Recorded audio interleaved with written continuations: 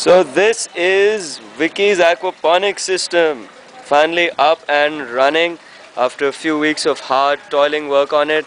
Vicky is just siphoning some water out of the fish tank to wash down the gravel from on top. We haven't really given it any more of a wash than a rinse and chucked it on in. These are our two grow beds made out of a barrel with a nice little frame around it. Our Affnanized looped siphon. I've got a bit of a valve in there to create a Bernoulli's effect and get the siphon started quicker. This is it just overflowing. No, I think this is it siphoning. Yeah, it's siphoning. You can see the water's gone down from over there. It's all beautiful. Look at how beautiful the rocks look when they're wet. They look very different when they're dry, these ones. So here's our sump tank. We've got one pump running in there, running out of this outlet, goes through up there to our little flag post. Yeah, it comes out here, goes in over there, creating a nice swirl action. Big, it's not 90 mm SLO, I know, but it's a good 60 mm, and it's getting the job done.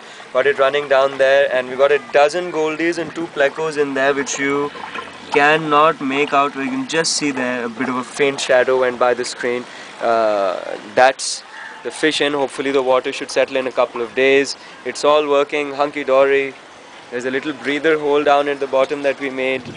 That's going to make this siphon kick out in just a little bit. And we're going to be chucking in seeds in just a few minutes.